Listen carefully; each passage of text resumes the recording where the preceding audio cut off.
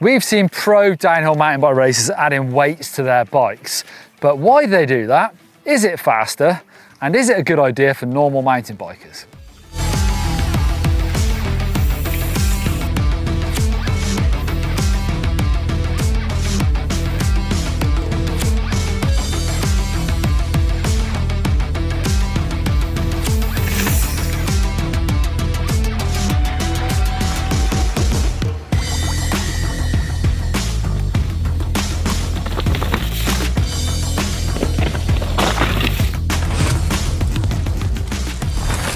Okay, so today we're going to put it to the test. I'm on my downhill bike. I've got some weights to add to it. We'll see how much difference that makes in feeling and in time, but specifically in sprung mass. So let's start with explaining sprung versus unsprung.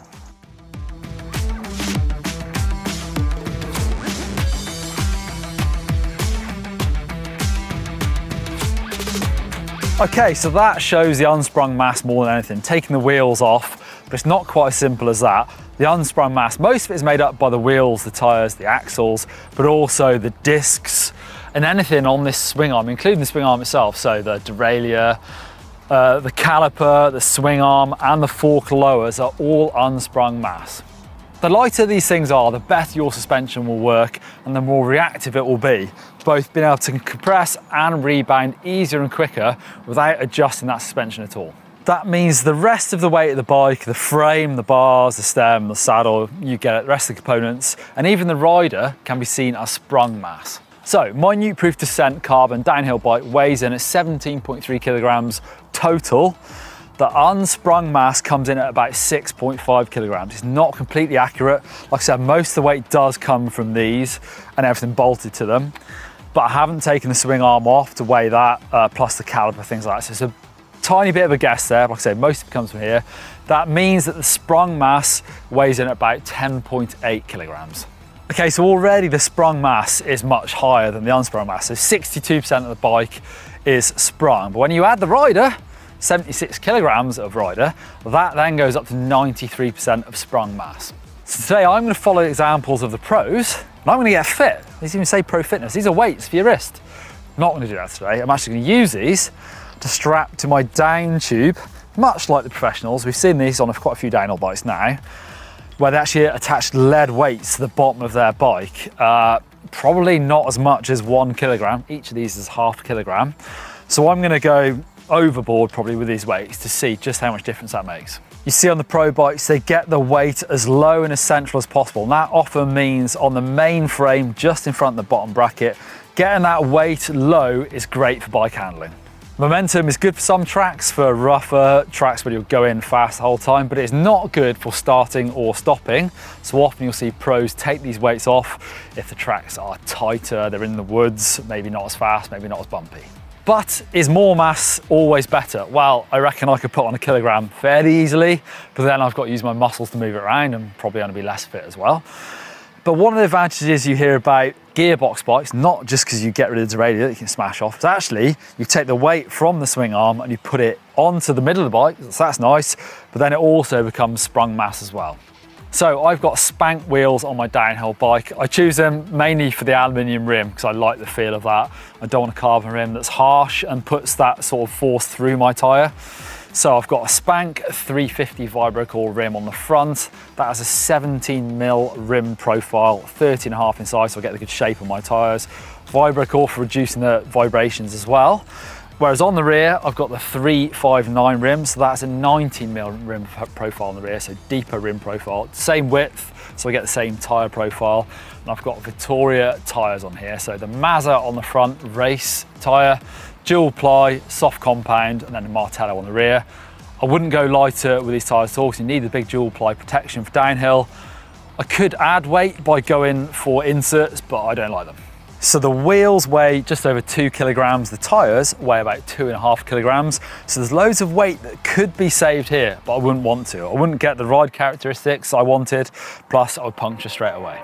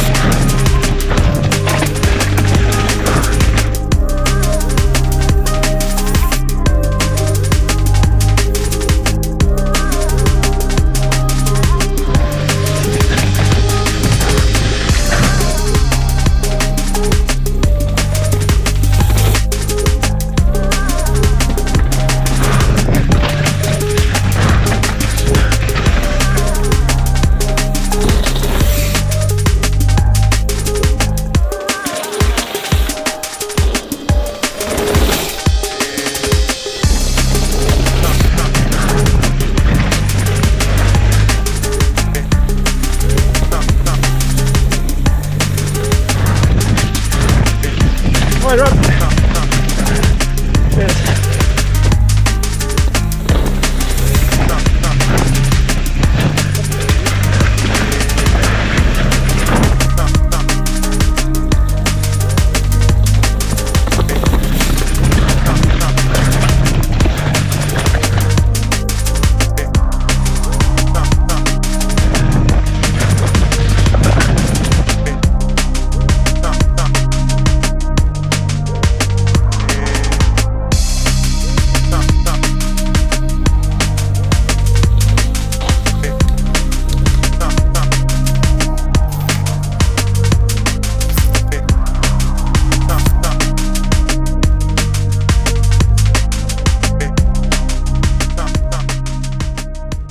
All right, so the weights are on as low as I can get them. The pros actually use these stick-on lead weights that kind of look like the ones that you use for wheel balancing on cars. Didn't have those, but these are gonna work just fine, I hope. So settings are all the same, tire pressure, suspension, doesn't seem to have made hardly any difference. So I'm gonna go and put a run in and see if I can compare the feel and the time.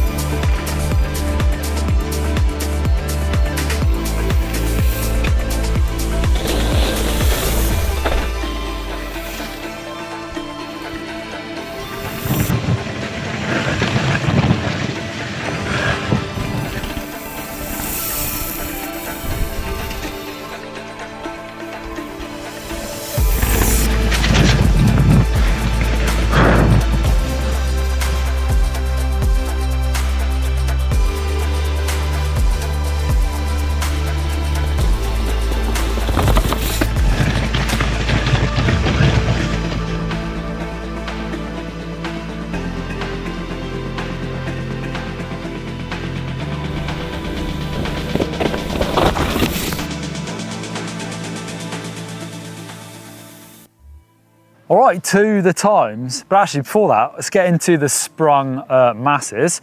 So on a normal downhill bike with me, it's 93% is sprung mass. When you add the kilogram weight, that then goes up to 93.1%, so hardly anything in it.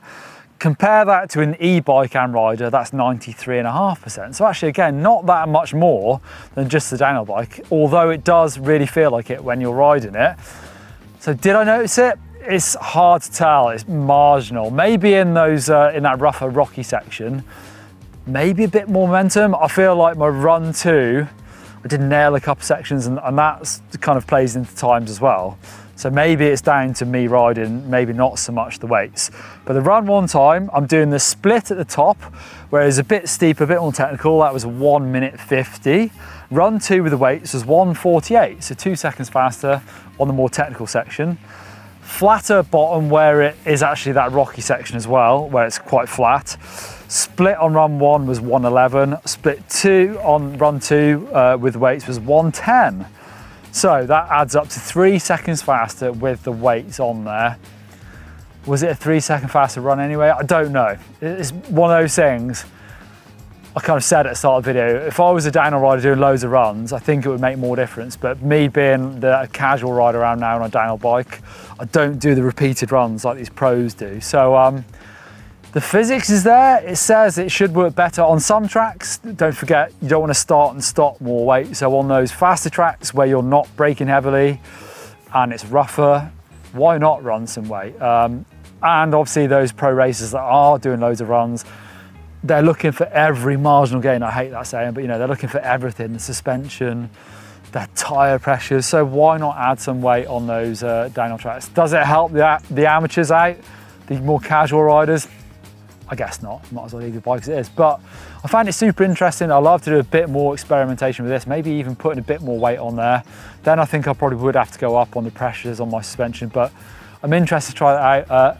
Leave your comments down below if you think it's worth it and if you think the pros do get advantages from adding weight to their bikes.